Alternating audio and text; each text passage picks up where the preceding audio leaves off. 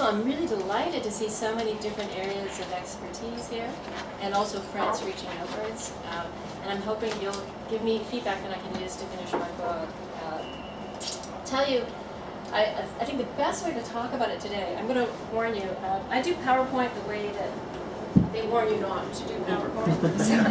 And I keep thinking I'm going to take the time and do it properly. And you know, I've had headless people in my PowerPoint. This time I did get the head in. I'll show you which one was headless before. But you'll see some awkward stuff. So what I thought I would do is talk about the big picture of the project, and then do a little more focused presentation on this particular order, because Jim thought this might be of interest across our different in terms of regional engagement. And you let me know what you think.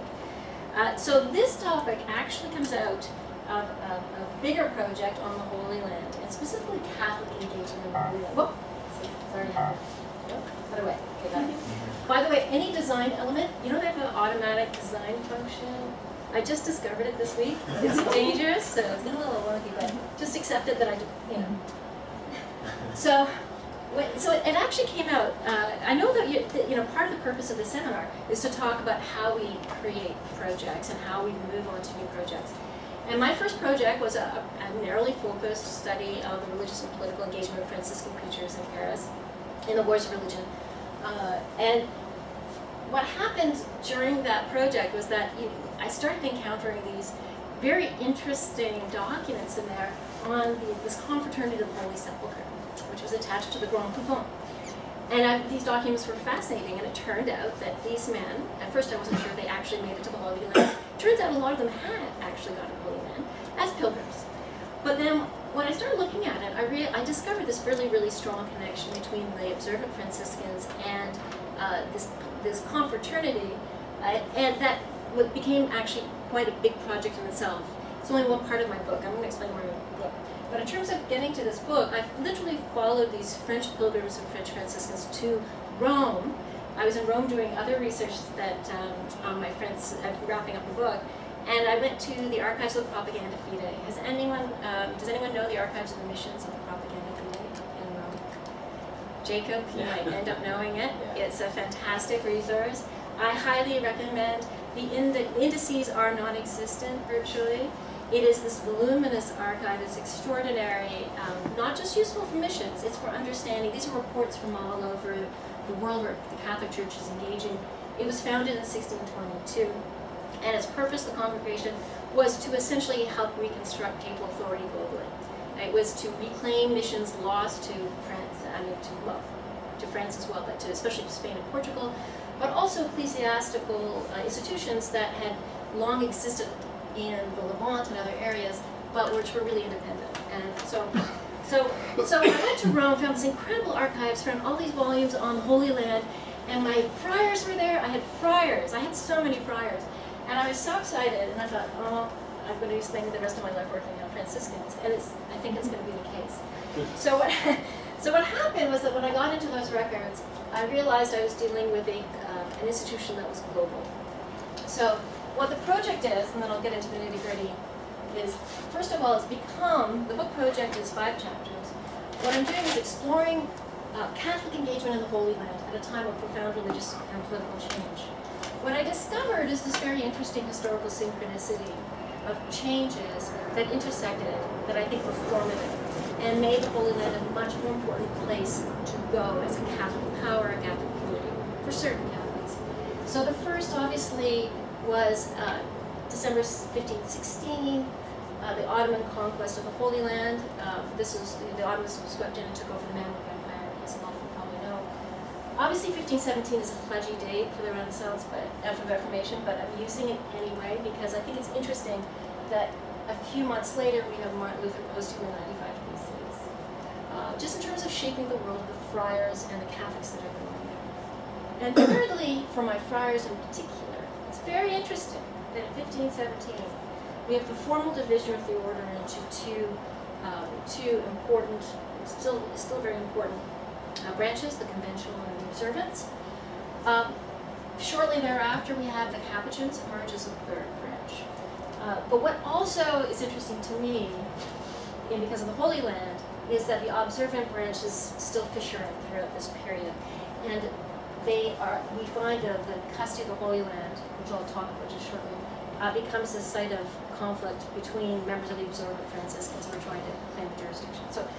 So this is a very, very big picture. The fourth is not on this list. That doesn't fit my time frame perfectly, which is why it's not there, but I wanted to keep in mind these new empires that are forming, and the Mediterranean, and the place that and its importance involving France, Spain, and still Venice. So I guess the point I'm trying to make, first of all, it's a bit of a big project. But I think what helps keep it focused and doable, I've been spending, by the way, over a decade doing research on this and trying to write it up for the last couple of years, because it's taken me intellectually a lot to figure out what's going on with it. But what I think is very important, what keeps it focused for me, is that I'm focusing on the Franciscans who run it. So they're my locus for looking outward at Catholic engagement, and I'll introduce them shortly. So as you can see, I've cut off the first chapter. Essentially, each chapter I've organized as some kind of conflict involving or challenge, threat to my Franciscans who are in charge of the custody from other Christians. And it's not, I'm not trying to paint them as victims. I'm just trying to, these are just 5 areas of conflict. The first has to do with the Greek Orthodox over altars, which I talk about as triggered by the Ottoman conquest.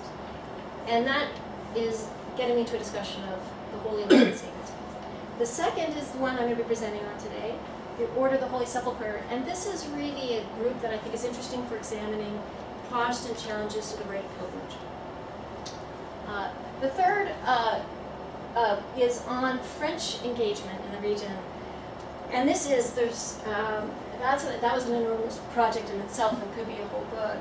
I was working on that. But they assume the right, under the Bourbons, the role of protector of the Holy Land. You're smiling, so I think you know. Do you know, and you work in immigration though, right? Do you know?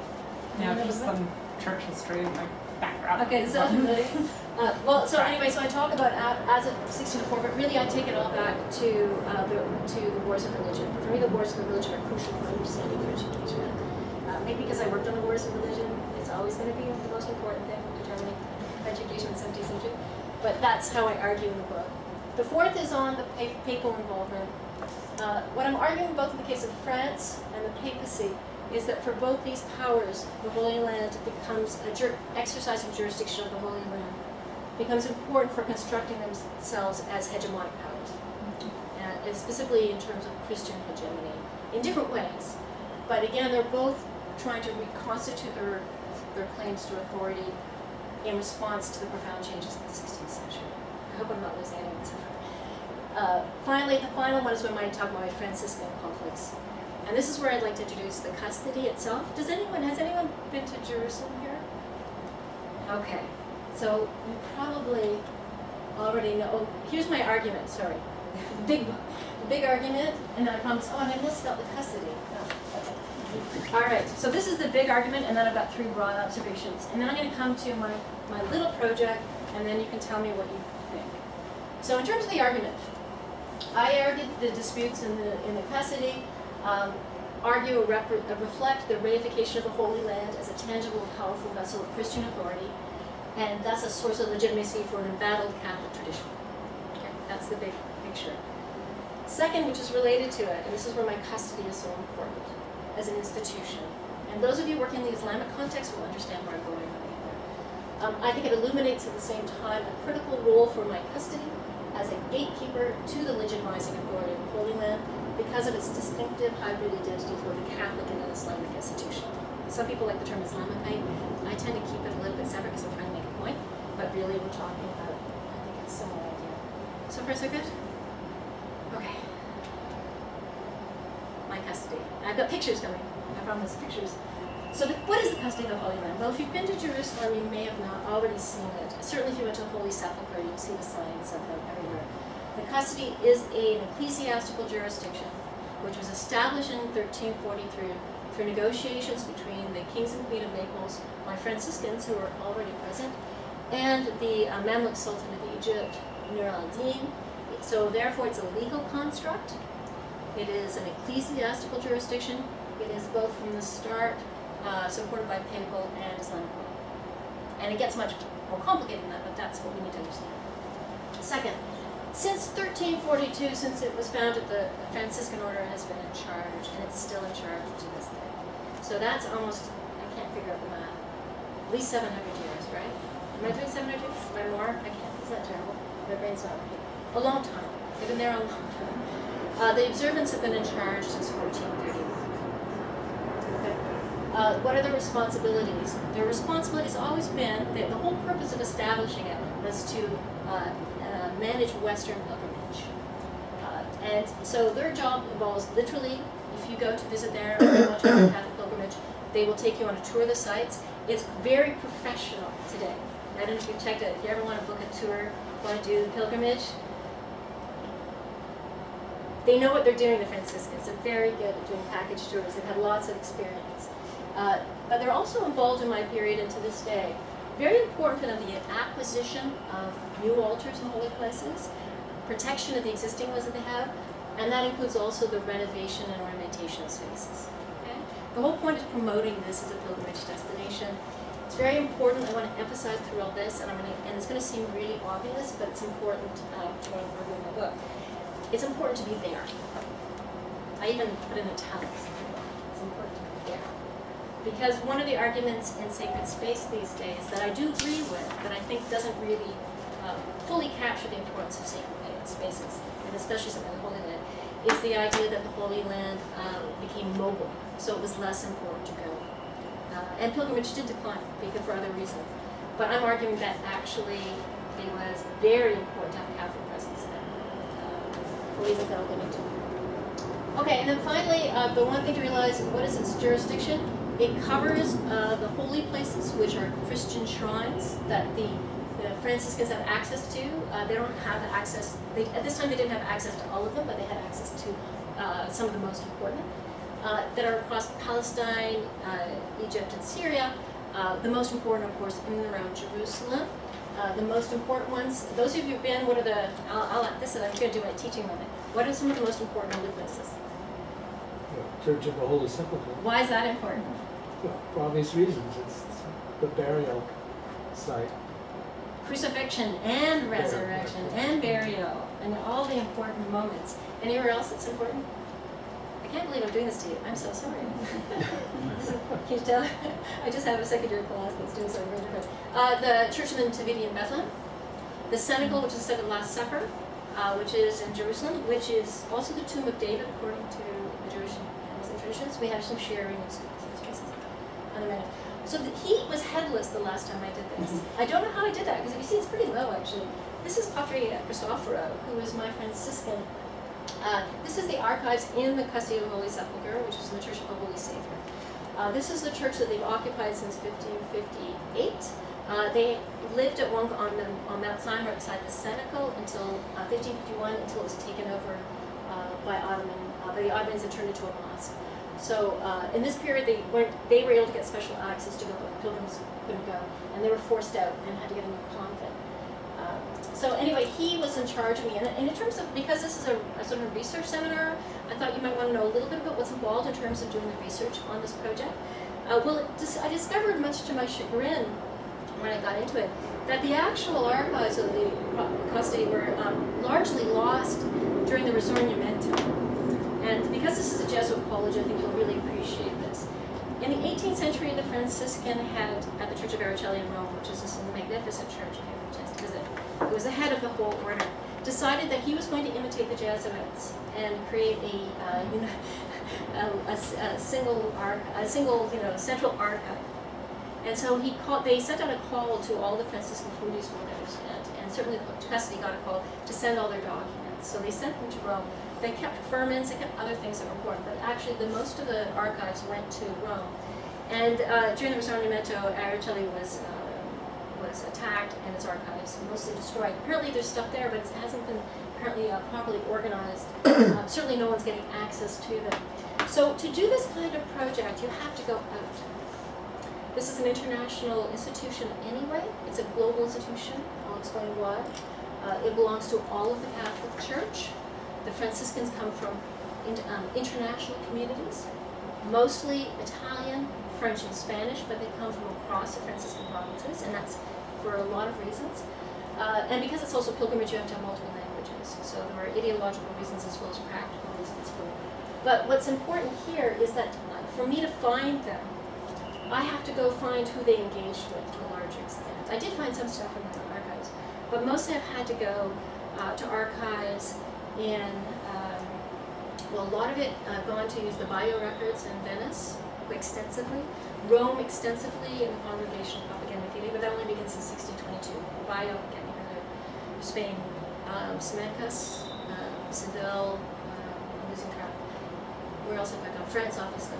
So the point about this kind of project is you have to kind of prepare yourself that depending on what you want to do with it, the archives are there, but you're going to have to go out and find them. And it's exciting. It's really exciting to do it. It's exhausting. It takes a lot of time to do it. But you find some very interesting connections. Okay? So, let's see if I'm still doing this right. Okay.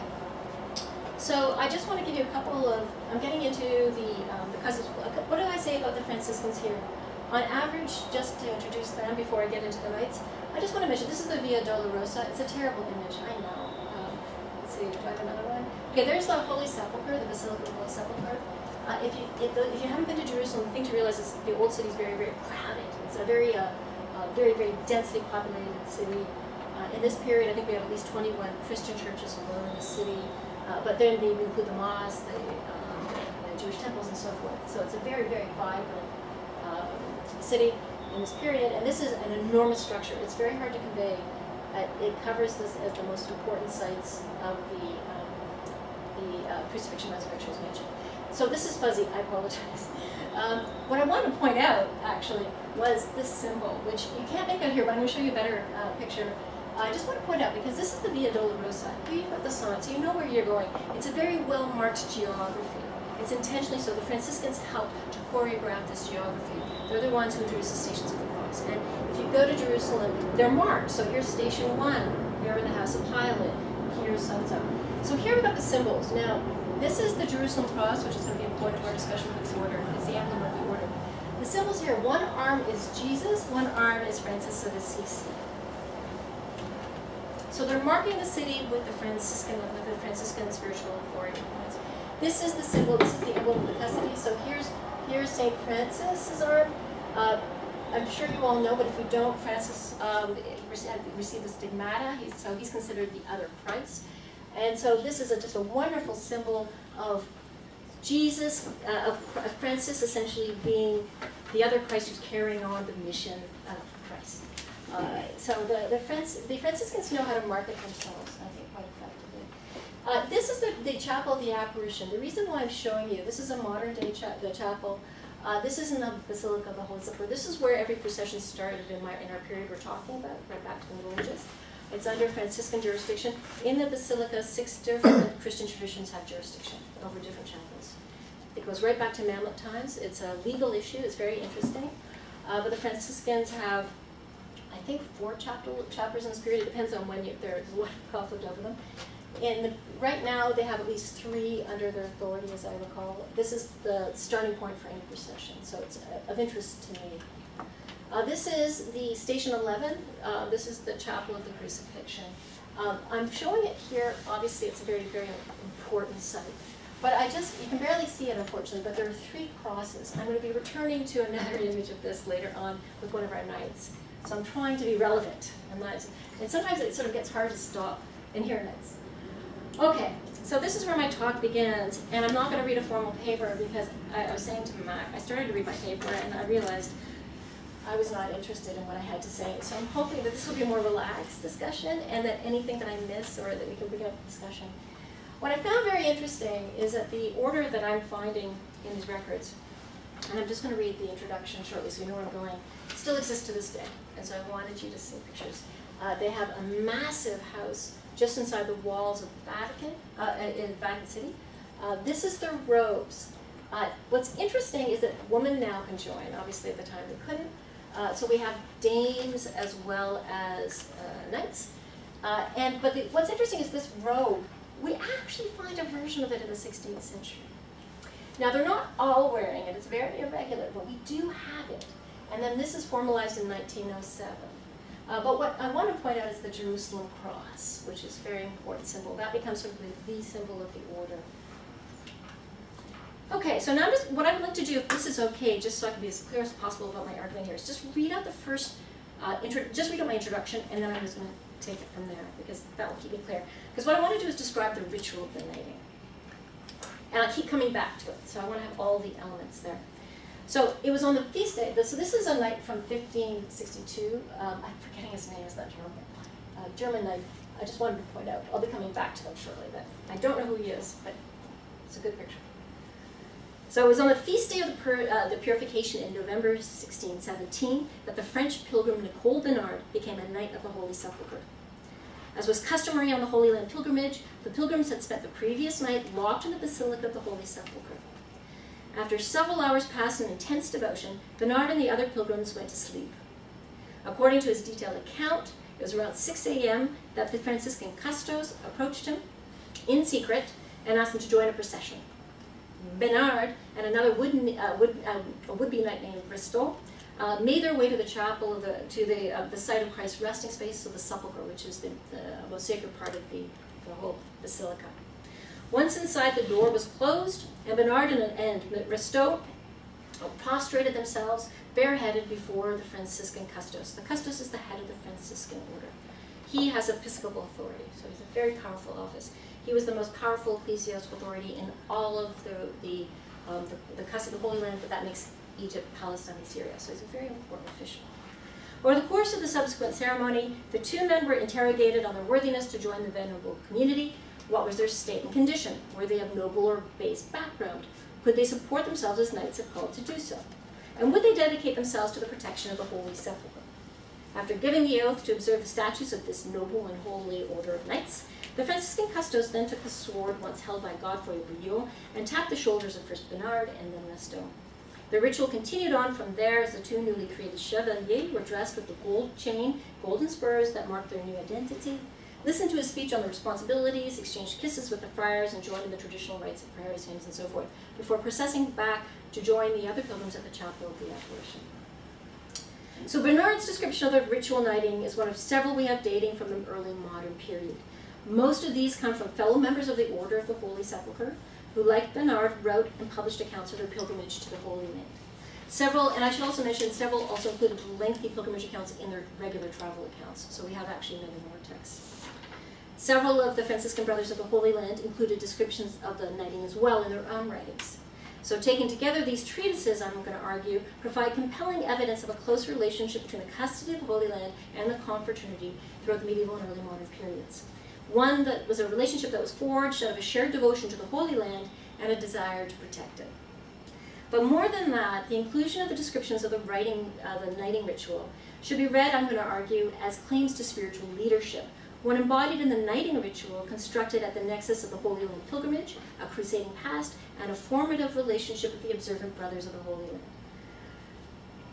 Just to be more precise here, what do I mean by this? It was meaningful to Bernard that his transformation took place at the foot of Christ's sepulchre, during the rite of pilgrimage, with the sword of Godfrey Bouillon, and through the officiation of Franciscan custos. I'm coming back to all of those elements later, but I want to emphasize that this ritual significance was embedded with layers of meaning.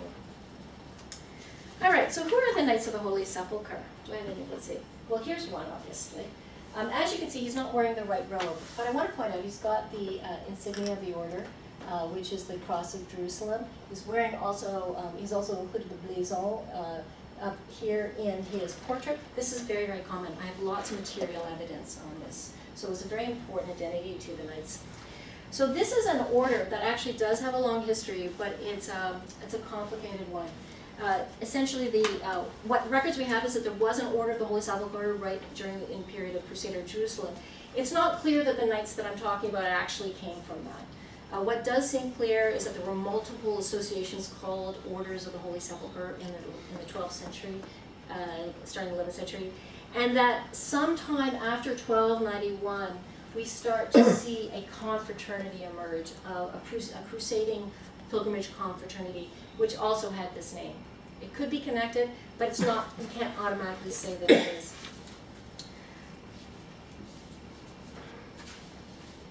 this, oh, I just skipped ahead. What I find very interesting about this confraternity, just so you know the history, it has its own mythic past. It dates its formation to Godefroy of Bouillon, who was a Crusader ruler of Jerusalem, as you know. And the argument was that they were constructed to protect the Holy Sepulchre, so they were a chivalric order. All of the histories written by members of the order, we've got lots of histories written in the 19th century in particular, and a very good one that I've used extensively by Jean Dugène, who's a present-day member of the order. And it's a wonderful, I think it's 3 volumes, I just use 1.5 of it, that talks about the entire history of the order, and takes it right back. And he's quite skeptical about the early crusading origins. But what's interesting is that mythic history is very important for our early modern knights. What's also important about these knights is that, to my purposes, why I find them interesting. I find them interesting for a lot of reasons. First of all, they're everywhere in the pilgrimage records of the custody. They are a visible face of the pilgrimage, and they've received so little attention. We have knights who they have to come to Jerusalem to be knighted. They have to do it during the pilgrimage. That's the only time they can do it in the period. And they come from all over the Catholic tradition. Up until the beginning of the 16th century, we have a lot of Germans. The Reformation really takes a blow. We still have Germans after, but we do see increasingly what's going to happen is it's going to shift. And the majority will shift from being mostly German to actually mostly French by the end of the 16th and 17th century for reasons that are in chapter 3, but I'm happy to talk about. But anyway, this order, what's interesting to me is that you've got an international body of members. It's based on the pilgrimage rite. They all come to Jerusalem. It's the only way they can join the order. And they're very visible in the fabric of the custody. The notarial records, they're giving alms, they're giving ornaments. They also mark themselves. They're very visible. This identity as knights makes it easy to some extent. I shouldn't say easy to track them, but it was a very important badge because it was considered a recognizable chivalric order, in that it was papally recognized by this period, and it also came with, ostensibly the privileges that noble chivalric orders had, so it was very popular. So what I find interesting is that there's a lot of textual evidence, a lot of material evidence that this order existed. It was vibrant throughout the early modern period as well as in the medieval period. We estimate that on average it was only 3.5 that Jean Dugène said were created a year during the early modern period. But what it meant is that some years you'd have 15, 20, and other years you wouldn't have any, or you'd have 1 or 2. So it averaged out. From what I can see, based on the registry of knights, that it was started in 1566, it seems pretty steady. It seems about the same, so it doesn't fundamentally change in the period. But it's a very interesting collection of men who come from different social backgrounds. There are a lot of members of the nobility, but there are also clearly some well-to-do merchants. We've got a couple of clerics by the end of the period. So this is one Carlo Maggi, who's a Venetian. So why haven't they been studied? And I've got a lot of theories about this. And I think one of them is that I think the assumption by scholars, and for understandable reasons, is that many people who joined this order simply wanted the knighthood, right? And I think that's true. I think a lot of people just wanted the knighthood. It came with privileges that were completely unenforceable. I mean, there were freedom from taxes. You just see them. But it was something they had certain privileges that were valuable. You could include the ensign in your armorial, so that was part of the construction of noble identity. But I'm going to suggest it also had spiritual value for many members as well. And so the knights I'm going to be talking about actually left pretty extensive material traces behind, to my mind, that show that they were very devout men, many of them. So we have a lot of members who probably just went for the knighting ritual, and that really was the end of their conception of the order. But the knights I'm going to be talking about here, I'm going to argue, invested a great deal of meaning into being a knight for religious reasons, and considered it a spiritual ideal that was formative. Okay. So what kind of evidence do I have? Well, first of all, I'm using Carlo Maggi to begin with because he has this beautiful book. This is a manuscript, but it's an engraved manuscript that was clearly widely circulated in his time. He was a Venetian citizen. He traveled widely between 1568 and 73. He was captured by pirates. I mean, he had the whole Mediterranean experience. And he also did the pilgrimage. So right, he sort of wrapped up a lot of things there just by doing that. What I find very interesting is that he's a particularly colorful example of self-marking of being a knight. And here's some of the signs, and this is why I'm going to suggest we can't just see it as a chivalric, a desire for, some of these men had devotional significance. So he does have here, this is the chain. When you get the description of the ritual I gave, one of the things you're going to get, one of the most important things is symbol is that chain with the insignia of the Jerusalem cross. What he's also done in his book, it's called the Codex Magi. It's a fairly, this is his liaison, this is his armorial. So here we have the Jerusalem cross. This is actually stunning, isn't it? Most of the time it's not as beautifully rendered in these things, but this is stunning. So here is his family's crest, and here he's incorporated, which is they're legally allowed to do once you join the order. So this is in a book in which he also includes an image. This is his visit of the holy places. So he has all these beautiful images. He's going other places as well. So it's not just a pilgrimage treatise. But one of the most important of these engravings concerns the visitation of the holy places. And here he's getting knighted in the Holy Sepulchre. So he includes himself in here. And this is the Basilica of the Holy Sepulchre. I mean, it doesn't really look anything like that, actually. But this is, we know what's going on. And here, that's the Franciscan Custos. And he's now being inducted into the order. So I'm going to suggest this was meaningful to him. I mean, he's gathering it. It's a memento of his tour, but it's part of a trajectory of life that was meaningful. Here is the Jerusalem Capelle in Bruges. Did anyone go to the 16th century conference in Bruges? Mac did, and I did. And Barbara Diefendorf and I did, and we visited the Jerusalem Capelle. And we had a very good time. What is amazing about this, I didn't get a picture of it, this is actually part of a surviving complex in the heart of the city of the merchant. Did you go, Matt, here? No. Oh, it was unbelievable.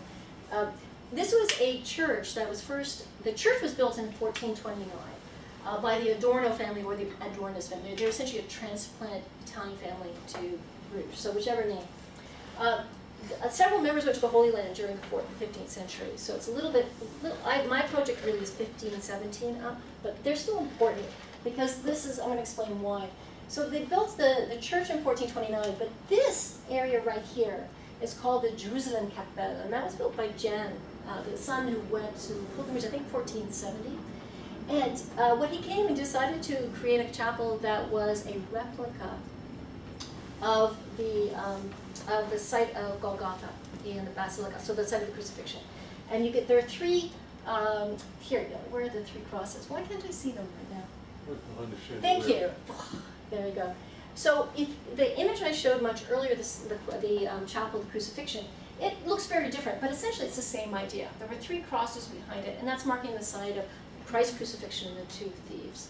So here he did it in his own family church, create the site of the Holy Sepulchre, create one part of the Holy Sepulchre. So we call these holy place replicas. These were very common. They came all in different forms throughout the medieval and early modern periods. A lot of people would build replicas of the holy places and then build them in their own palace, or they build them for their town. The most famous examples I can think of for the early modern period are the 8 Jerusalems in the Piedmont region, in the hills of the Piedmont region, which I'm dying to visit. But there are 8 Jerusalems built between 1500 and 1798, I think, or something like that. The point I'm making is that it was very common and very popular to bring the Holy Land home once you went on pilgrimage. What I find so interesting, and this is part of my argument, is that not only are we finding evidence that the knights were engaged in rites of personal devotion, but we find a lot of evidence that they're using their experience of going to pilgrimage to promote devotion locally, beyond themselves. And this is a good example of this, because this became the seat of the Jerusalem pilgrimage confraternity. Not the Order of the Holy Sepulchre, but many knights of the order who were based in the city joined it. So in fact, we have local confraternities that become linked to the Order of the Holy Sepulchre and the custody of the Holy Land. And so I think this is one way where you can see this is not something you just construct for yourself. This became a place where it was supposed to inspire local devotion, and it became, it was visited locally, and they were buried there too. A lot of the members of the Comforter were buried there. So, evidence so far, we have them marking themselves as member of the order. They're including images of the Holy Land as well as the order itself. They're doing replicas of the order. They're also engaged in local confraternities. That's just another upstairs. I just want to show you the Jerusalem cross. This is the order. By the time you leave here today, you're going to be so tired of seeing this cross, but this is the order. Everywhere you see the order everywhere. This is just part of the Jerusalem Capel. I find this place fascinating. This is in Seville. Has anyone been to Seville? Oh, that is one of my favorite cities. It's a little hot in the summer. Great archives. But the Casa de Pilatos, have you been to the Casa de Pilatos? Yeah, Sarah's been there. Yeah. Okay. Did you know that that was the start of a new Via Crucis procession? Yeah. You knew that? So yeah, you can, the guidebooks will tell you the steps, so you can do your own. I went there. Somehow I missed that. And I was only when I was doing research on him, because this was built by the Marquis of Tarifa. So he's one of the knights I'll be talking about. He went on pilgrimage in 1520. He returned, and this was his house, his palazzo already. He came from a very well-to-do family in Seville, I mean, noble, but sort of like urban nobility. What he did was renovate it. And one of the things he did was to renovate it to be the House of Pilate. I know, it doesn't look anything like the House of Pilate, and not the real one, not at all. But he did incorporate elements to evoke it, and he even had one called the Salon of Pilate inside. There's a room especially dedicated to Pilate. But what I really like about this is that this became, I'm sorry, the images look better on my computer. I'm very, very sure. Do I have a better image? No, of course not. Wait, hold on. Now I'm going too far. Okay, wait. Okay. How do I start it again? Chris? No, Chris isn't here. Okay, Sarah, can you? I'm so flustered. You're good to slideshow. I'm trying to figure out what my thing though is. Like, oh, I see. That's it. Of course, I'm using the wrong thing. Thank you. Thank you. Yes, all the way down, pretty much. So the Casa de Pilatos, and again, I'm so sorry about the image. That image is smaller than Maybe. It's funny because it looked fine on my computer, but it's now blown up here. Blown up. So You need high resolution. I will learn at some point, I promise. What you can't tell here, obviously, very clearly, but up here, these are 3 Jerusalem crosses. So this is the front door to the palace.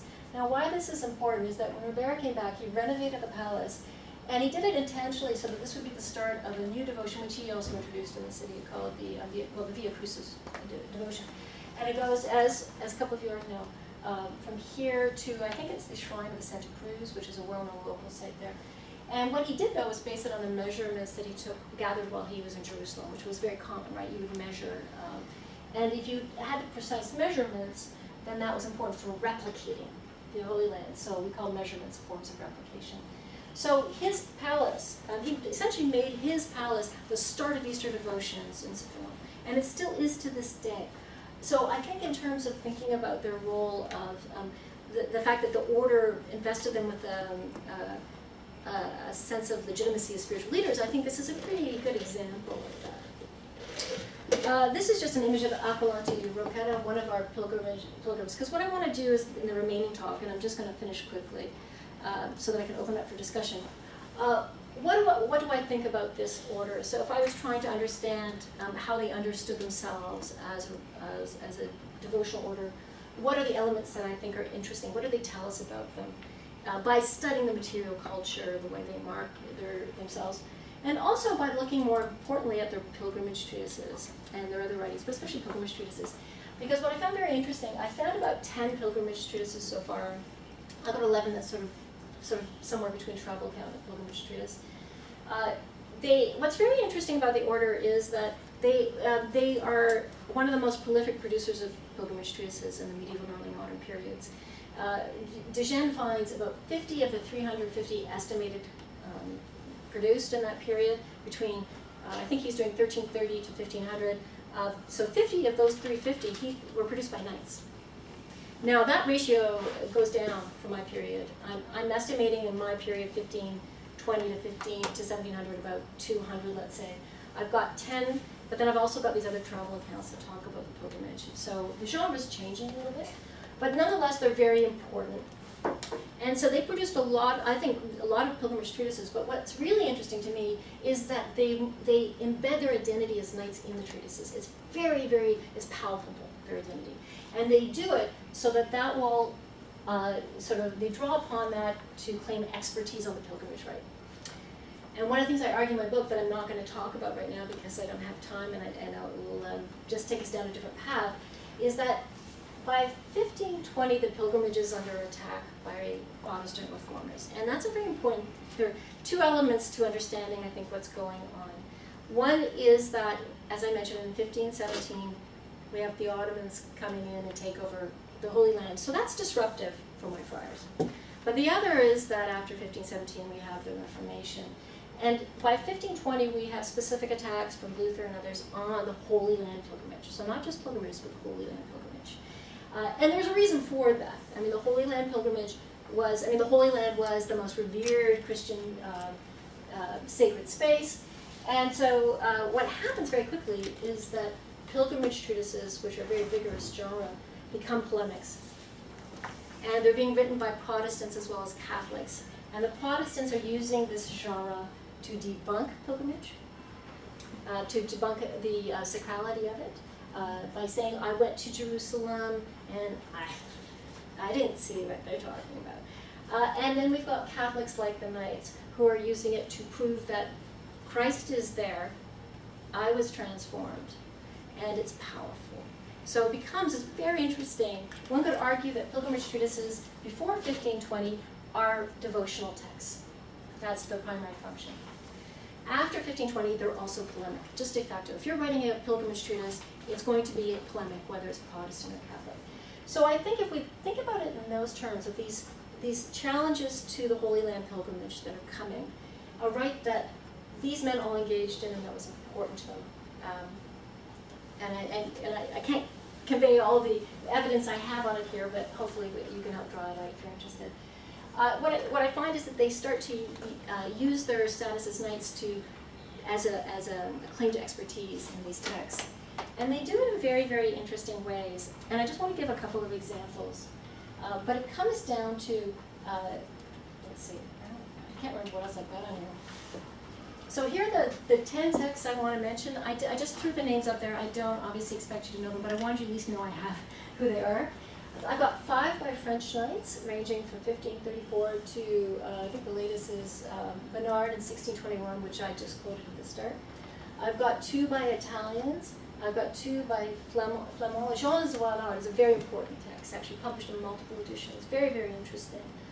He is one of the ones engaged in deliberate theological criticism with attacks with the Protestants. And then we have Don Felipe de Rivera, our Spanish nobleman. So these 10 texts, which range over the period 1530 to, I guess the latest one I've got here is 1630, I find very, very interesting because if you study them collectively as well as individually, the Order of the Holy Sepulchre emerges as a very, very important religious ideal. And they do it, first of all, by introducing themselves as knights. They also mention encountering other knights while traveling and also getting knighting. So they create a sense of community amongst these knights.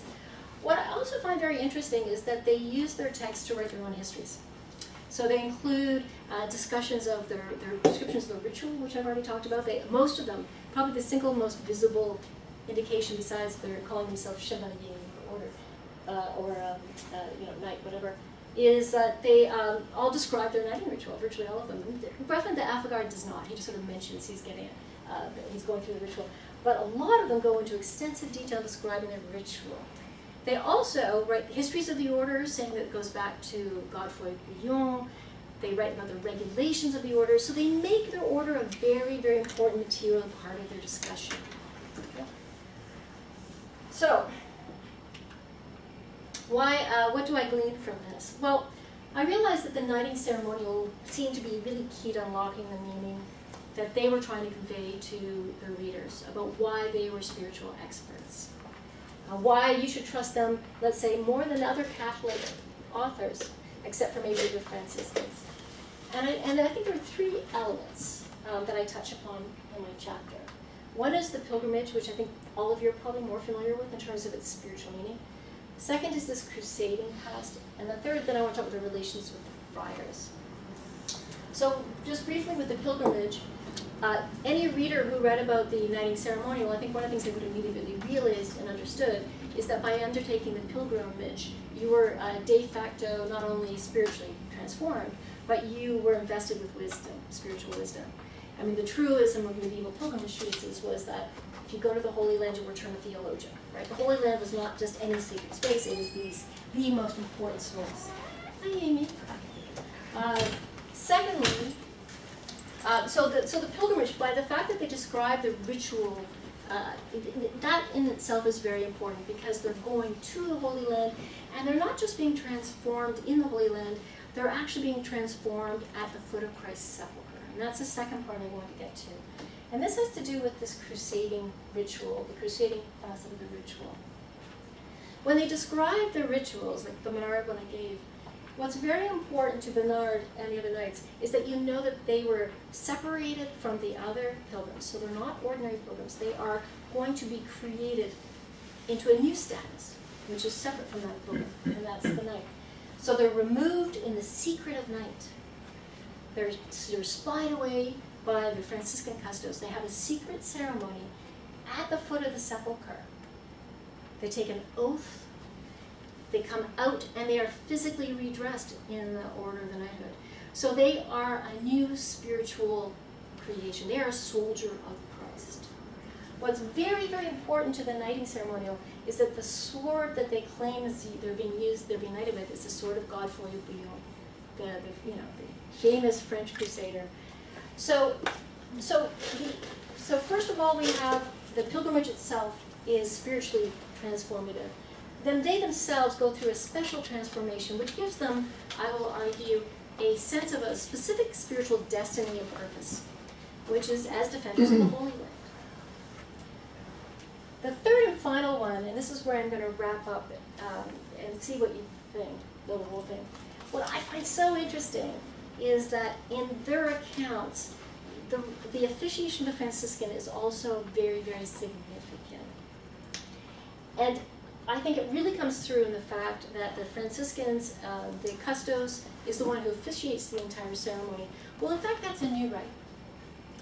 Up until the 1490s, about 1494, the rite was actually performed by a member of the order. So it was knights knighting knights. That went right back to the 1330s. So somehow in the 1490s, this starts to change, and the Franciscans start to play a much more clearly defined administrative role. And then I argue that between the 1490s, they acquire the right to officiate from the papacy. They acquire also responsibility for formulating the oaths that are taken, for issuing the certificates that say you are a knight. You have to pay us first, but there's a certificate you can take home saying you're a knight. They also will keep a registry of knights for the first time. We don't find it until 1566. But essentially from 1495 to especially 1516 and then continuing into 1560s, we find this increasing strengthening of the administrative ties between the custody and the order. And essentially the custody becomes the administrative home of the order. Because this order is an international group of pilgrims who really have no other head office in this period. So the only kind of coherency they have is through the pilgrimage ritual, which they all share, the pilgrimage, the knighting ritual, and the custody as an administrative home. These are the ties that really bind them. And so I find this really interesting, and I just want to push a little further. I think the Franciscans are playing a critical role in encouraging the knights and shaping them to think of themselves as spiritual leaders. Because what's also very interesting, the more I get into this, it's the Franciscan treatises, if you start to notice, it's around the 1550s that Franciscan histories start talking a lot about the order. They start writing histories of the order in their own thing. About a couple, Bonifacio Ragusa is probably the best known in 1553, but also Francesco Quaresmio in 1618. These are very important texts in which they start to talk about the order, talk about its history going back to Godfrey of Bouillon, which is probably fictitious, And they cultivate this history, this crusading history, to build up this legend that this is a order that is, dedicated to the Holy Land. So I think there's something going on in this period between 1490s and especially the 1520s, where it became very meaningful both to the members of the order and the Franciscans to have a closer relationship, one that served them both. And the short answer is I think that they needed each other because the pilgrimage in the Holy Land they felt threatened. And the meaning of the Holy Land for them as a source of legitimacy was threatened. And so I find that they're very, they're tightening their relations to validate each other's claims to spiritual authority. At the same time that the Franciscans are writing about the order, the members of the order are writing a lot about the Franciscans in their own treatises too. So it's this dialogue that they're having back and forth about how each is a spiritual, has a spiritual role. I threw a lot at you, and I did it sort of very quickly. Obviously, my chapter's a lot bigger. Do you have any questions? Do you want me to see how it fits into the book project bigger? Do you want me to bring it back to that? No? No. Questions? Yeah. Oh, sorry. Didn't see you, Nathan. You were blocked off. My question is about the, right at the end when you're connecting the Franciscans to the Holy Order of the Holy Sepulchre. And I wonder, you were saying that they're kind of connected because of this claim to spiritual authority. And I wonder to what degree also the de facto nature of the Franciscans of having to actually cooperate with both the Mamluks and the Ottomans, and the contrasted with the crusading nature of the order as somewhat legitimizing the Franciscans in pulling them away from the Ottomans in the Mamluks, right? That they might be envisioned as, somewhat like tainted by their relationship because they have to constantly, I mean, for instance, when the Jesuits start to come in the 1590s and 1600s, Franciscans are in Constantinople telling, the Sultan and Grand Viziers, you can't let them in, right? You can't listen to Henry IV, and you can't let them in, right? So they're constantly debating. For good reason, Yeah, exactly. So to what degree is it actually kind of not connecting them to the order, but pulling them away from kind of the Muslims, right? That's a really, really good question, and I'm wondering whether the question is the time period, because where I'm seeing the really profound changes taking place, though I think the relationship remains very powerful all the way through. It's like, first of all, I think you're right. I think it does help legitimize them as representatives of the church. I think they are always walking this careful balancing act between saying, Muslims bad, Christians good, and so we have to, the underlying crusading element never went away. But the time frame is kind of interesting because it's where we're really seeing them being accused of being tainted is exactly with the Jesuits and the Capuchins coming later, and that's much later. And so that's when they're really being forced to defend themselves because they're being accused by the Louis XIII and Louis XIV of essentially having spent too much time in the East, right? You need the new French orders, which are purified. So I think that's a really good question. I think you're right. It's a constant balancing act. We do know from the work on Crusade, and a lot of you probably know this work, in this period, in the modern period, that it doesn't really go away. There's a constant sort of echo of Crusade from, especially, wrapped up with the fall of Constantinople, when the Holy Land is taken in 1516, 1517, again. So this is a period where all of that is rumbling. And I think that that's what I'm trying to untease, is that all the different triggers that might explain what's going on for both of these men. Because this is happening, this tightening is happening even before the Reformation. I think the Reformation just sort of ramps it up more. But I think that's an excellent point, and I think it's part of the puzzle. Is that a satisfying? I don't know if that's a satisfying answer. There was a couple of hands. Mine are pretty sort of small questions, but I thought you had, maybe this is just slippage of speaking a little informally, but you also called them a confraternity, and I was a little confused because to me an order and a confraternity are pretty different things, including in terms of social background of the people who become members. I mean, an order of knights obviously presumes some sort of noble standing, but a confraternity doesn't. So I was just curious if confraternity was just a shortcut term, or if there are actually confraternal aspects to it. And related to that, I was wondering, you said that the Franciscans basically served as the leading figures. I was wondering if at any point this order required a Grand Master of some sort. That's a good Sorry, question. sorry, Yeah. I have the last question has nothing to do with anything particular, except something you said at the very beginning, that the custody was established by the Angevin kings of Naples. And I was wondering if that too became part of the fight between France and Spain as to who really represented the kings of Naples after the end of the Angevins. Yeah, that's a really. I think that's all. There's definitely sort of a geopolitical element going on there, and with also with. It could be playing into France at the time. It seems to be like there's an ongoing competition, interestingly enough, between the Kingdom of Aragon, and I mean it's before the time I really focus on, so I don't claim to be an expert. But between the Crown of Aragon and the Angevin kings of Naples, like they're in competition for setting up a pilgrimage site there, and the Kingdom of Naples just happens to beat them. But then it gets complicated, and the Aragonese become the King of Naples. Well, exactly, right? Exactly. So they kind of acquire it anyway. And what's so interesting about that connection, and there's really wonderful scholarship on this by Spanish scholars like Adam Beik, who's done work on the Holy Land in the 16th century, on Spanish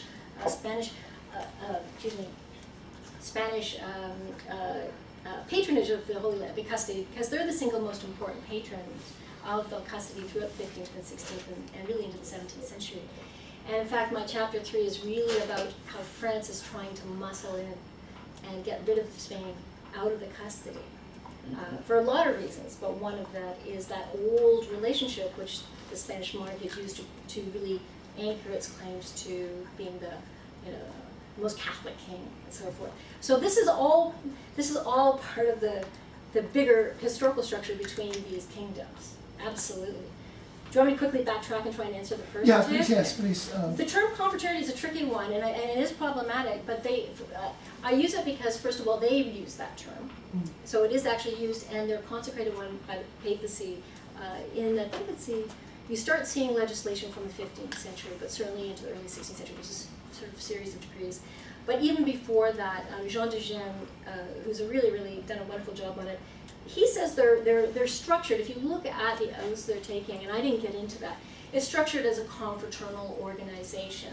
Now, is it a functioning confraternal one like any urban confraternity? Not at all, because they don't have clearly structured administrative roles. They don't have a highly organized devotional life. It's sort of, you commit yourself to personal prayer, devotion. But what they do have, and that's why I think it's its own unique sort of thing, is a commitment to doing the pilgrimage, which is a rigorous rite. That's a big commitment itself. Obviously, the knighting ritual, and then this activity I'm seeing many of them involved in confraternities back home.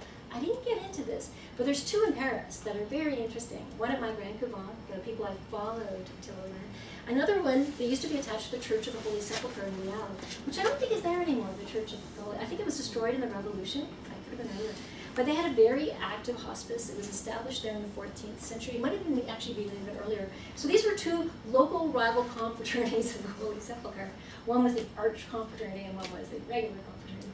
And some of the men I wrote about, Nicole Bernard belonged to the Holy Sepulchre, the church, and the Antoine Regnault belonged to the Grand Couvent. So what I'm saying is that they had a confraternal mentality. In terms of diversity, very socially diverse. And in fact, it did become a problem. And in fact, they started to charge a lot more money by the end of the 17th century to try and get rid of the non-nobles, or at least trying to assume that you have to be pretty well off to do it. But of course, it made it all the more exciting for the urban elite who want to join it. So essentially what we see is a lot of nobility, a lot of members are noble through the 16th century, up until the 16th century. By the 17th century, the balance starts to shift. What we do see, which I think is so interesting as French historians, is how many French councillors of state and representatives to the Levant are going through and becoming knights. So this order, I don't talk about it in this chapter so much, I sort of hint at it, but in my chapter 3 I do start to get into the fact that there's a corresponding, with the rise of French interest in the protectorate of the Holy Land, we also find French members of state joining this order as almost, I'm going to say, a rite of passage. That there's something happening in terms of the changing Catholic character of the state under the Bourbons that makes this is a really, really valued demonstration of the Catholicity. I can't prove it, but what I try to do is build up layers of evidence to at least make a case for it, if that makes any sense. And they can marry, presumably. Oh yes, they're mostly laymen. We do have a couple of priests. We do have a couple of Protestants and Maronites as well. So we do. There is legitimate. There are two Protestant authors of pilgrimage treatises, George Sandys, probably not an Englishman, and Leonard Rowell, a German, who both criticize they name it. They name the order, and they say these men, they're in Jerusalem. They're not really. They're not really a devotional society. You can pay, as long as you pay this amount of money, you can be a member.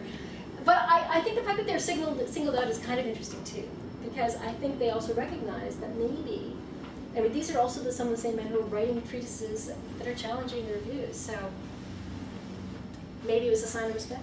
I don't know. Yes. I'll come to you next. I think you were first, actually. Sorry.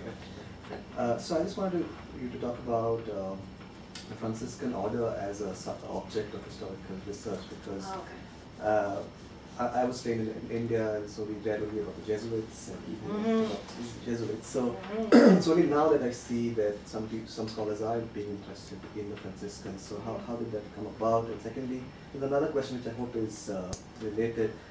You spoke about this Franciscan order as a global order. Yes. So again, in my head, it's the Jesuits at the reference point. Yes.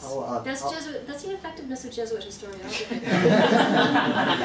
Jesuit brainwashing in all the schools. How is it like global in this sense? What is it? Well, pretty much everywhere the Jesuits are, the Franciscans are either already there or are going as well. So first of all, globally they're everywhere. Certainly talk about Spanish, the Atlantic world, as Franciscans, and who are there from, I can't remember the first date, but earlier on. They're in China, Asia, sorry. I can't believe doing that. They're all over the Levant from within a few years. Francis of Assisi, he went and preached supposedly to the Mamluk Sultan, not the Mamluk Sultan, I can't remember the Sultan at the time, the name, but in 1217 he went to join the Crusades, and Franciscans pretty much stayed there after that time. So if we're talking about even the Islamic regions of the Levant, it's the Franciscans, the Dominicans, it's the Carmelites to some extent, I think they're Augustinians, it's the Mendicant orders. And they've been doing it a lot longer. So when the Jesuits come in, it's kind of, they're latecomers, they're very effective. Johnny come lately. Johnny come lately. They're using a lot of the same strategies as well. I mean, a lot of things that Jesuits, and now the Jesuits also are very innovative, and the Franciscans will adapt to them too. So it's very interesting. But that's when I would say they're a global order, and they think globally. And I'll give you another example about that. They saw the Holy Land as a global site of engagement. That's why it was so important to them. It's meaningful for them for two profound reasons. First of all, it's the center of Christendom. And Francis of Assisi, for them, what they considered literally Christ's surrogate. Christ, he was their successor. So for them, it was natural that Francis would also go to the Holy Land, even though he didn't actually really go to the Holy Land. But he, that's another, sorry.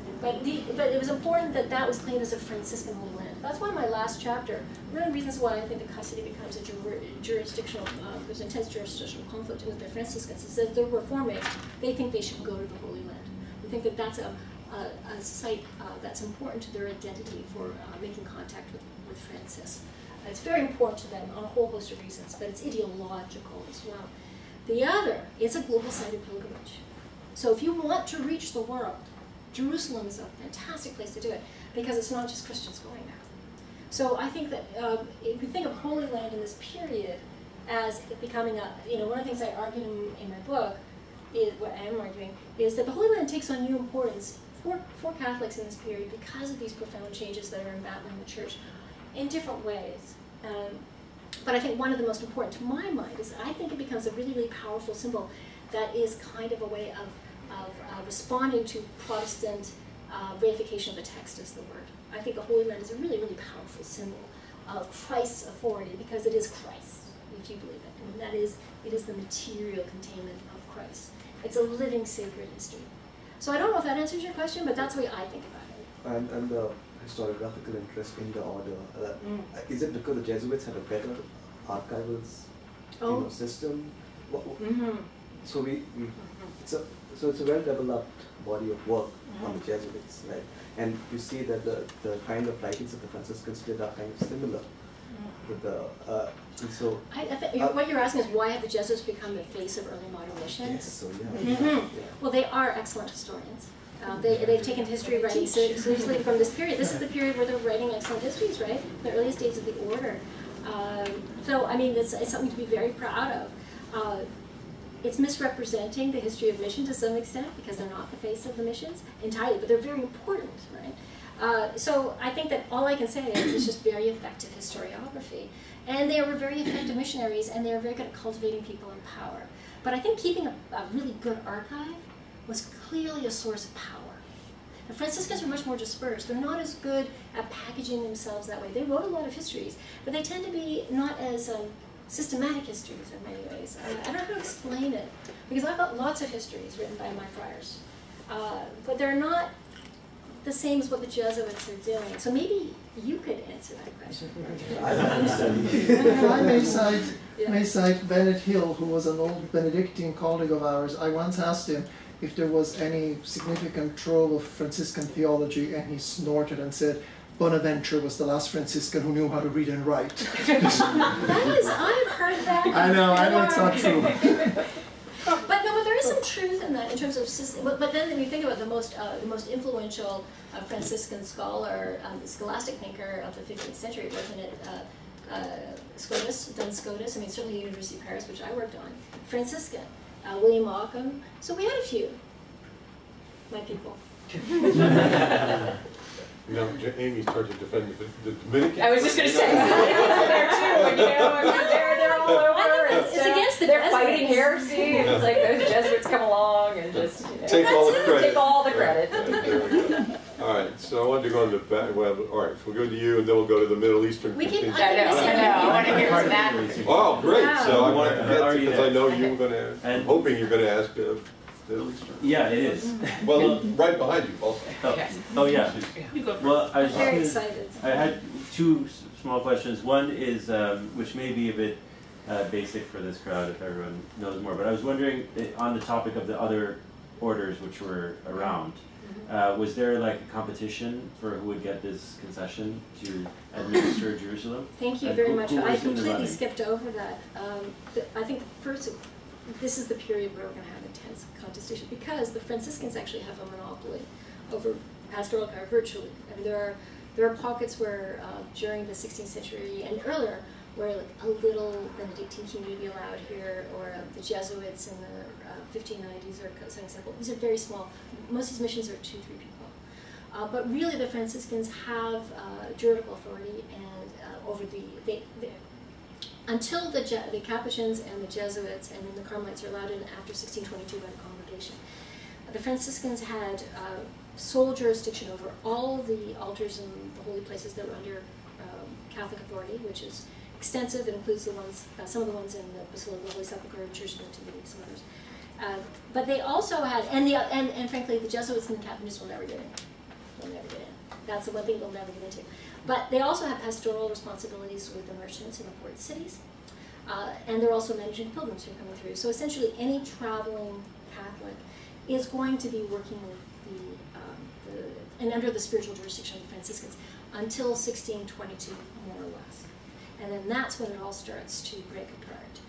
What happens in the end is a negotiation settlement where some Capuchins and Jesuit communities are allowed to establish in port cities. And this sets off a centuries of rivalry. What's interesting is who's still standing today? Let me ask you that. Who's still there? Well, you said the Franciscans are still there. Yeah, okay. They somehow outlasted them all. But it went on for centuries. So this rivalry. And the Congregation, the records in the Congregation are fantastic.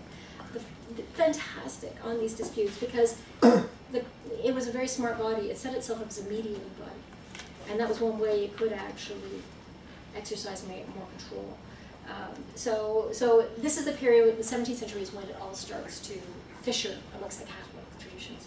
Okay, and the second part, which is related, is are there sources or accounts from an Ottoman or Islamic perspective about, you know, granting this privilege? Oh yes, you know, yes. And in fact, one of the things I didn't talk about is how extraordinarily indebted I am to Ottoman historians and other scholars who have been extraordinary colleagues to me.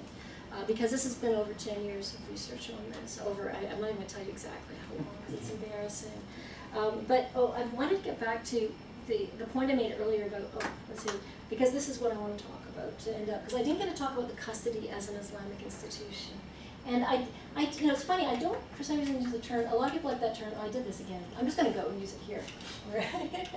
3 broad observations. Well, am I going the wrong way? Yes, I think I'm going the wrong way. One of the things that's really important to my book, now I've broken the code, because I'm not even going to use it. One of the things that's really important that I took from Ottoman scholarship that's been so extraordinarily important is to think about the custody from the start as a hybrid institution, in which every facet of Catholic religious engagement is actually legally constructed. Now, what's interesting is the Mamluks seem to have been the ones who really pioneered this remarkable money-making formula, which would also have political and spiritual consequences. So that, for example, the Basilica of Holy Sepulchre today has 6 different Christian traditions in it, each with different chapels. Well, most of them have owned those chapels back to even before the Franciscans came. And the Franciscans, when they came in the 14th century, became rivals for some of the important chapels. And the chapels are there's a hierarchy of sacrality, right? I mean, if you can have, in the Holy Sepulchre, if you're going to have a chapel, you want to have the best location possible. So the crucifixion's a very good spot, right? The resurrection, also highly recommended. Even better. But you know, it's a sacred geography that's intensely meaningful and familiar, by the way, to Catholics, to all Christians. Well, but Catholics particularly through the Stations of the Cross. And so it's a geography that's already well established. It was, but it was legally constructed, right? Access was legally constructed. It was constructed, for example, I argue in part of the book that Islamic influence on Catholic worship is really important to understand. Because, for example, how many lamps you can have on your altars? Well, each lamp was a privilege. But you have keys to open your chapel, the gate, or not. Who owns the keys is very important.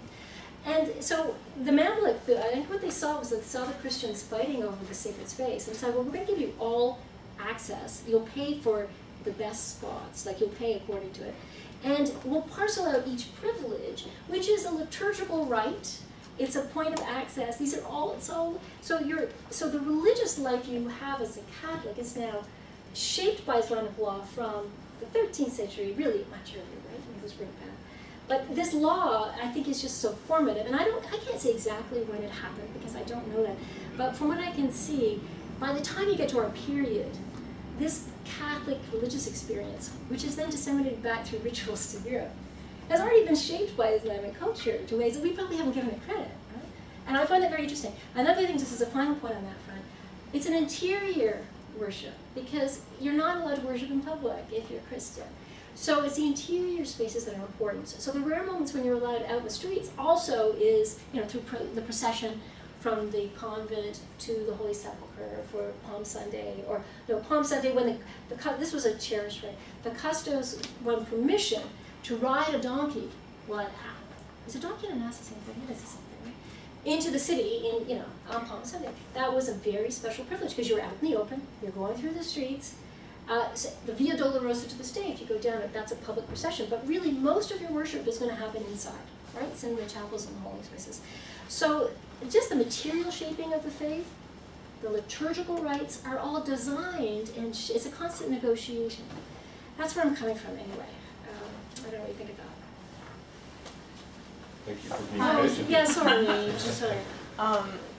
So you have touched on things that I wanted to ask too, but you talked about the space itself as important, but it's also a populated space. It's not just authorities, it's not just Islamic authorities, right? You have local Christians, you have all types of Christians. How do these interactions sort of affect like the identity of the nights? How does it affect the ritual?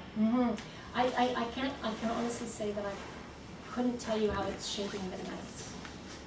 They're aware of them and they talk about them in their pilgrim shoes, all the different Christian traditions. If you read any of the pilgrim shoes at the time, one section usually is about, you're going to find all these different other Christians there, and then the Muslims and so forth. So I think that they're important.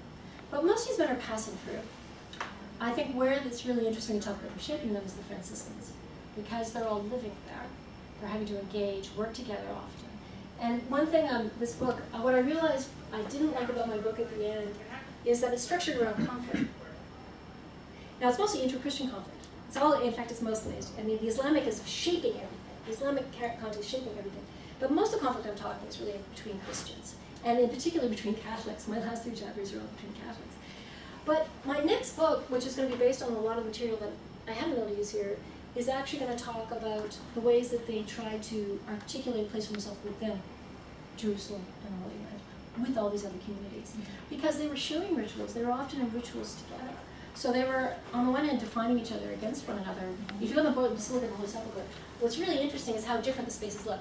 You know when you walk into the Armenian Christian space, right? So you've been there, right? Yeah. So, and when you go, do you notice the Franciscan space looks quite modern? And apparently they told me it was quite deliberate. They redid it in the 20s because they wanted to say, and they said we did it so that we would look modern, looking forward, and different from everybody else. So they're very conscientiously articulating a religious culture that is oppositional on some level, but I think they're also doing it to find a place for themselves within, together. So I think we have to I think I need to shift my thinking, because it's definitely not all about conflict. They have to work with the other communities. Yeah. I don't know if that answers your question.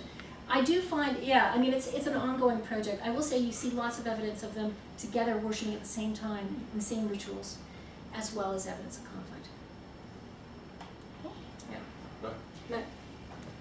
I've got 2 questions. A short logistical question about doing research in Jerusalem that students still doing archival research might appreciate. And then a historical question. When you go to do research in a French archive, you know you're going to have to speak French, and you know they're going to speak French. Right. You go to an international archive in Jerusalem, when you're having a chinwag with Padre Cristoforo, are you speaking Italian, Latin, Esperanto? Oh, yeah. What is the spoken language of the archive there? Well, you know, the nice thing about going to a global pilgrimage site is that they speak a lot of languages, each of them. Very rarely do you find one that just, now the language, the official language there is Italian, right? That's still the official, it was, I didn't mention this as well, it's an international community, but in fact the Venetians had a lockhold on it in our period. They had 50% of the friars came from the Veneto and other parts of Italy, but mostly the Veneto. So that's an imperial history. It's interesting to say, right? But so to this day, Latin is the core language. But when I was there, it was interesting. So we spoke Italian, but my Italian honestly is not good, even my work in it. A lot of French, not English. He didn't know English, so it was French and Italian. Yeah, but then the head archivist, he was just the assistant archivist. The interesting thing about Padre Cristoforo, oh my gosh, I forgot about this. This is the best part of archival research. So fun. I was only allowed to go every day from 8:45 to 12, and that's only if every day he gave me permission to come back the next day. So first of all, there was that. Because his job was to run the rites in the Holy Sepulchre. That was his job. That was his main job, assistant archivist. He just sat there talking to me. Actually, I had a hard time getting my work done because there was a lot of storytelling going on. But he would tell me stories about what was going on in the Holy Sepulchre, and he said, the Armenians were not behaving well today. You know, because when you go in there, those people haven't been there. The rituals are still really, really meaningful, and they're engaging in relations through ritual to this day. So that I remember being there, and I was in the Franciscan chapel of the Apparition, and this, I think it was an Armenian priest, it might have been Greek Orthodox. He came striding up to, there's actually a legal boundary, and did the incense, what's the censer? The censer. He started waving it very vigorously into the chapel, the Franciscan chapel, and then walked away to his. I mean, if that isn't a rite of purification, you know, and this is, we've had, you know, Israel every year at Easter is sending out, I mean, it's obviously serving some kind of political purpose, accounts of fistfights between priests and so forth. I think I don't think we ever need to reduce it to that kind of thing. There's a very rich ritual language happening here that we aren't all privileged to. I'm certainly not. But I do think that in terms of archival experience of talking to him, hearing about the rites today, and then being in the convent where they've been since 1558, and working on this extraordinary surviving source base, it was minimal. It was minimal compared to what they used to have, but it was still really, really important. So, and just frankly, just being in Jerusalem. If we talk about text, are the places we work on our texts, And I didn't know, this is my ignorance, I didn't realize until I got to Jerusalem how intimate a space it is. And when we talk about being closely, people living on top of each other, you know, churches, mosques, temples, all jostling amongst each other, different Christian communities, 10 different Christian communities jostling with each other. It's a very intimate religious space, and I think that helps to explain the complexities, why the relations are so complex. My other question has to do with the readership of these pilgrimage accounts. Oh, right. The 10. Right. It wasn't clear how many were printed, how many were in manuscript. Yeah. I mean, every Catholic in Paris who had books, well, most of them, would have travel accounts to the Holy Land. Many of them written by people who never went to the Holy Land. Yes. But or copied somebody who did. Yeah. I mean, they were all like that. Yeah. But I suspect very few had any of these pilgrimage accounts, which were sound much more detailed about Jerusalem. How did non-Franciscans read them? How widely were they distributed? Well, okay, so this is the another whole part I had to leave out, but it's in the chapter. But what I would say is this. First of all, we have to think about pilgrimage treatises changing by the 16th century in ways that they're getting much more, they generally speaking are getting much longer and more complex. So you have this, but you still have the simple handbooks, which are just guidebooks. Like, so there are different kinds, so that gets tricky. In terms of the ones that people will be familiar with, another thing I would say is that most pilgrimage treatises, whenever they were published in this period, we've got one edition. And would have been very local. So you're absolutely right.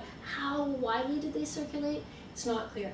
What I can say is that with the ones that I've got here, the 10 that I have, all were published in one edition, except Jean's Willard's, which had multiple. I think Villemont had more than one. I think he had 2.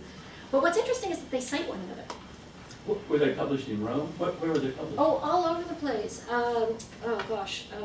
Why do you ask me something that I can't remember all the places? All right. Often they're local, right? Often they'll publish them if they're from a little town, like Pizzenti. I think he's from Bergamo. I think he publishes in Bergamo. So I need to go and double check all that. But I think what we need to realize about them is that a lot of these are being published. Most of them only in one edition. Probably the readership hard to gauge. But what's interesting is whoever's writing them is reading other pilgrimage treatises. What's also interesting, and I think this is a change for the 16th century, is that I think most people are going. Because increasingly the authority of the text rests on whether you go or not. And that's really going back to my part, that being in the Holy Land, I think is actually getting more meaningful. I don't want to say more meaningful, but it is, to be there is meaningful. It is powerful. And that's why the French state wants to have jurisdiction there. That's why he wants to send in French priests, French missionaries. That's why the papacy wants to increase the evangelization population, so more priests on the ground. Being there, having the altars, it's meaningful. I just got off track, didn't I? I'm sorry. I get going. But but that's an excellent question. I mean, most of these are in one edition. But they're clearly read, and the Franciscans are reading them and quoting, like there's a dialogue happening. So I have a French question. Oh, okay. All right, so you talked about Godfrey of Bouillon. Yes. How important he is to all this. Yes. He's also very important in Guy's family propaganda. Do the two things dovetail in the second half of the 16th? This is where Jim always reminds me that I've lost my credentials as a French historian. Because it's true. I feel like I feel like a fraud, because France is such an important part of my source base. That was the other thing I was going to point out, obviously before I try and avoid answering Jim's question. First, he's already started. I know. Well, first of all, here's a question that you can answer because you know all of this. Is the Duc de Nevers, is that part of the Guise branch by 1650? 1650, no, but he's married to the widow. Okay, so I think we've got a connection because this is very interesting. And so this is the Midis Chrétien? Yes. Right, with Nevers and Père Joseph? Yes. Okay, so you know about this. Yes. So okay, so my order then is now relevant again because in. I was going to ask you about that too. I'm curious if they're tied into the Midis Chrétien. Well, I don't know if there's. Well, they are in the sense that what seems to be happening is that both in France there's this resurgence of chivalric, interest in chivalry. The papacy also is very interested and encouraging these chivalric orders. That's why it's promoting the Order of the Holy Sepulchre. In 1558, there's a very serious effort, it seems, to actually get the Order of the Sepulchre up and running as a real crusading order through negotiations between the papacy and Philip II of Spain. I found these documents in Simancas, they were organized in Simancas, and they're extraordinary. Nothing happened with it, right? But it was part of a negotiation that was obviously part of the bigger political truce, which I guess is it Catacambarasi, or which one would it be, 1558? There was some conflict I should know about, I've forgotten. But the peace, 1598. It's related to whatever Spain and papacy, the Holy League. Yeah. The Holy League. Sorry, I should know that. But what's interesting, so there was a real effort to get this, which is really just a confraternal society with some nobles, like definitely has nobles, but a lot of merchants, and they don't have horses necessarily ready to go anywhere. But they had a meeting in Dorstadt. They brought all these Dutch knights. Seemed to be the Dutch knights behind it for some reason. And they had a meeting on how to make it a functioning chivalric order, and then Philip II would be the Grand Master.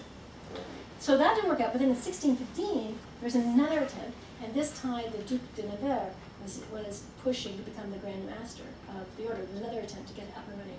And that seemed to have even less success. At least at Dorstadt, they had an advertisement in a newspaper. So that's all I know about that, and I do find that I think there are many more connections. Are you tying the propaganda fide into this sort of, let's say, Venice, England, France, Bellarmine, 1606 to 1615, where there's all this fighting about the relationship between secular and papal power? Is propaganda fide, in your view, tied into that in a certain way? Well, it is and it isn't. I'm not going there with that. Firstly, because I'm overwhelmed by what I have. But secondly, because it's not formed until 1622. But there is a precursor called the Clementine, which was formed around which was functioning from till 1604.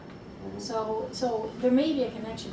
I've been talking about it more. There could be that connection. What I'm finding, I think it's very interesting, is an arm of a papal government that is now dealing with all these new empires that have an enormous amount of influence over the church globally. And how can it reassert itself? So is it about Bellarmine's project? I'd have to look into it. I wouldn't say for sure. I've been looking at it more from on the ground. But also it's a little bit, because Baffarini, who was the nuncio in Paris when all this was happening, okay, he doesn't become pope until, what, 1624? Oh, so that's is he, yeah. After. So he's really a key figure in this. Oh yeah, absolutely, because in fact the early years of the congregation are pivotal. So I'm going to have to look into that. It's a good thing I'm writing that chapter now, so I'll look into it. This is what Jim always did. Jim and Mac I can count to undermine the central parts of my argument. So this is so, you know what I'm talking about. Yeah, I am also related a French question. Yes. So you said that it's like a pilgrimage, like the account or text is like the turning point is 1517, right? So it's after the 1517 is previously it's like a devotional text is like mainly, but it's like changed to the maybe literally polemics, right? Yeah. But so in my mind it's like so your time span is like from 1517 to 1700. So it's so I'm curious about that. It's like at least in France is actually it's like after the 1610 or maybe after the Edict of the Nantes is the changes polemics is even if it is a religious polemic, but it's is there any possibilities related to the political implication? Is is real a volatile issue, right? So it's because it's they need to be careful about what they say, because it's there is some extent is related to a political question. Is the Parliament of Paris is previously is upon the foreign orders text or a political text, something like that. So I'm curious about that. Is in there the pilgrimage text is there any in France is political implication, something like that? That's a really good question. You know, it's I've got the five texts of the French knights that are very interesting. Certainly two of them directly sort of evoke the wars of religion as part of their, it's part of their way they're framing it.